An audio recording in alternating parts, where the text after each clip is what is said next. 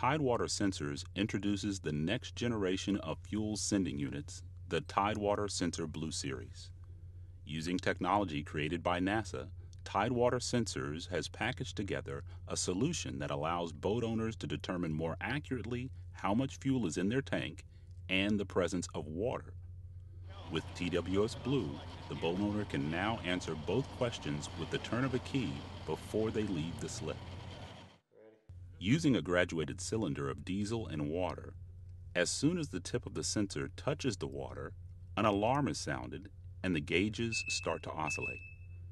Once removed from the water, signal levels return to normal.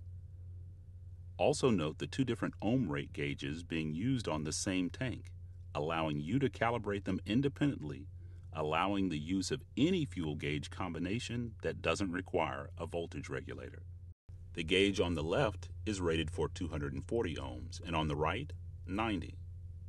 When the unit is installed, each gauge is adjusted individually to assure the most accurate reading. Moving the sensor up and down simulates wave motion. Notice the sensor is not sensitive enough to go off every time it momentarily touches water, nor does it fluctuate with the large movements. The Blue Series has no moving parts, is linear, and has passive electronics, and is not a capacitance probe. Thus, there is no power supplied to the sensor, only a coax cable for signal output. Being a digital sensor, it will work accurately in odd-shaped tanks unlike a conventional float.